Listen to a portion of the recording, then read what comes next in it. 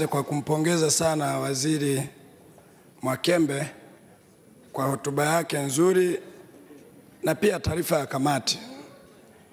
Lakini Mheshimiwa Naibu Spika, nimwambie Mheshimiwa Waziri na wizara yako mmefanya vizuri sana kwenye tasnia ya muziki. Watanzania wengi tunawaelewa na tunaamini mnawasimamia vizuri vijana wetu na tunapata burudani za kutosha, ikiwemo na hii aliyomaliza kuitoa msanii mkubwa nguli Sugu. Lakini Mheshimiwa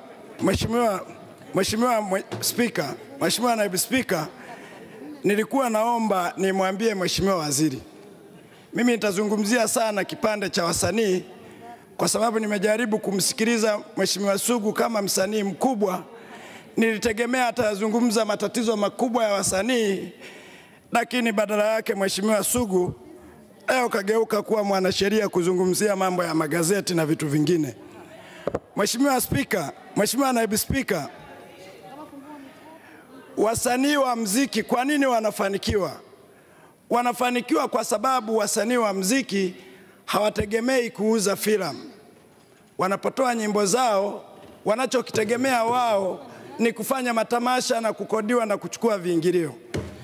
Lakini Mheshimiwa Spika, ni lazima wizara yako Mheshimiwa Waziri ione huruma kwenye tasnia ya filamu.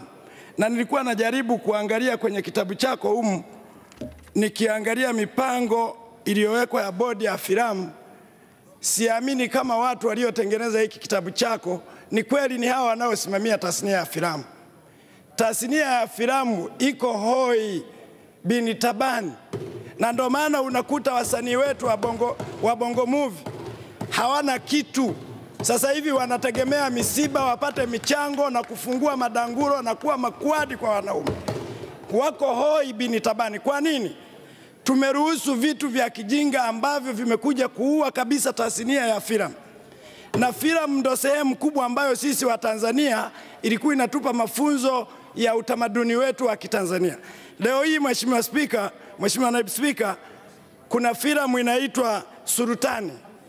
Hakuna Mtanzania ambaye haiangalii. Na mbaya zaidi imetafasiriwa Kiswahili. Hivi ni nani anaweza kwenda kumwangalia marehemu Majuto akaacha kwenda kuangalia Sultani? Tunapata faida gani kwenda kuzungumza mambo ya Waturuki? Tunaacha kukuza vitamaduni wetu wa ndani. Hakuna Mtanzania anayeangalia bongo movie leo, hayupo. Na hawa watu wanaotafasiri Kiswahili ni wasanii, wanatulipa nini kama serikali?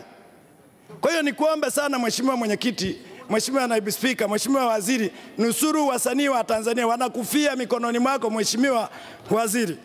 Lakini lingine, ukitengeneza filamu ya kibongo, ukiitoa filamu ya kibongo ina ukaguzi zaidi ya 1000. Lakini zikija filamu za Kikorea hakuna ukaguzi. Nani atakayeenda kuangalia sinema ambayo mmewaambia wa Tanzania wavae madera, wavae kanzu?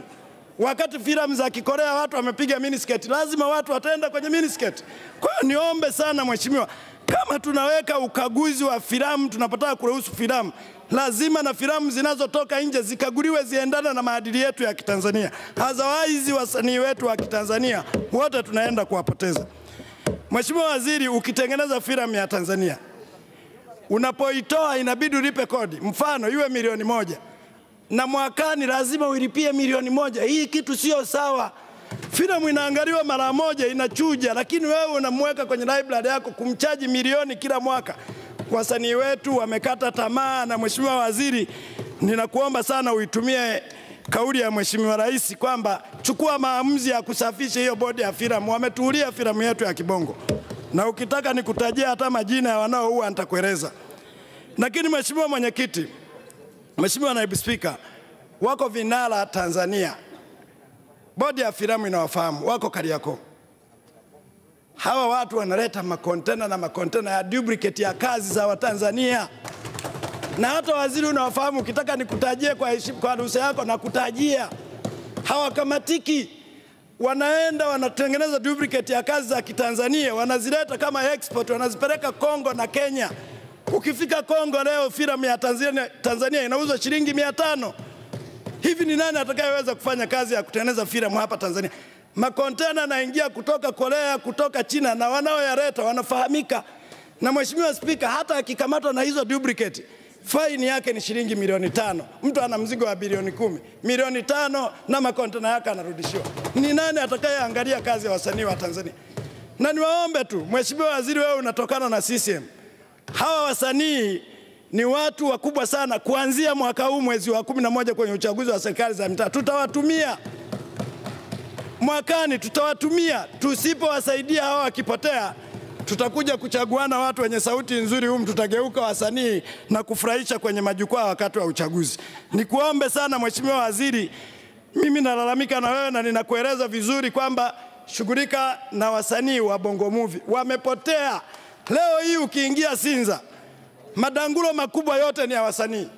Ukitokea msiba, watu wanaoenda kusimamia michango ni wasanii, angalau wapige ganji wapate kitu. Nikuombe sana Mheshimiwa Waziri, usipochukua hatua kwenye hili, na mimi natarajia kuja kushika shilingi, uhakikishe kwamba unanifuata hapa tuongee, unieleweshe vizuri, vinginevyo nitalia na wewe. Lakini lingine, Mheshimiwa Waziri, Mheshimiwa Naibu Spika,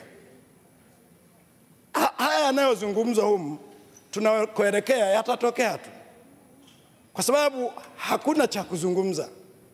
Sera ya chama cha upinzani ilikuwa ni kukosoa, na kweli walikuwa na sababu za msingi. Mimi nilikuwa mshabiki wao kuangalia. Walikuwa wanasema Tanzania hatuna ndege, haya mambo yametengenezwa yote. Sasa hawana cha kuzungumza. Mbunge anasimama anakuambia unaenda na ving'ora. Hiyo ndo kazi wamemtuma watu wa Mbeya, wala tusishangae, hakuna kitu cha kuzungumza. Mtu anasimama hapa kwa mujibu wa kitabu chetu tumegawiwa hapa, unamwambia badilisha, anasusa kusoma taarifa nzima ya kambi ya upinzani. Halafu na wenyewe anampigia makofi. Mimi naamini Mheshimiwa Spika, ukitamka neno baya kwa mwenzio, utegemeri na kurudi wewe. Humu ndani tuliitwa mboyoyo.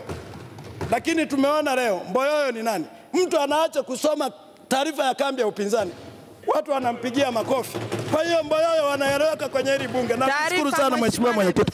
Nakushukuru Mheshimiwa Mwenyekiti, naunga mkono hoja. Kama unapenda kuwa na muonekano mzuri wa kichwa chako baada ya kunyoa, sasa usiumize akili. Hapa na wazungumzia J&R Mtita Barbershop, ambao ni saluni ya kisasa na bora kuliko zote. Fika J&R Mtita Barbershop ambao wamekuandalia huduma zifuatazo: kunyoa, scrub, bleach, wefu, massage na nyingine nyingi ambazo utazipata hapa. J&R Mtita Barbershop wanapatikana Buguruni Rozana, mtaa wa Mitungini, Mbagara Kongowe, mtaa wa Kichangani. Kwa Azizi Ali wanatazamana na zahanati ya Mtoni, na Tandika wapo Sudani.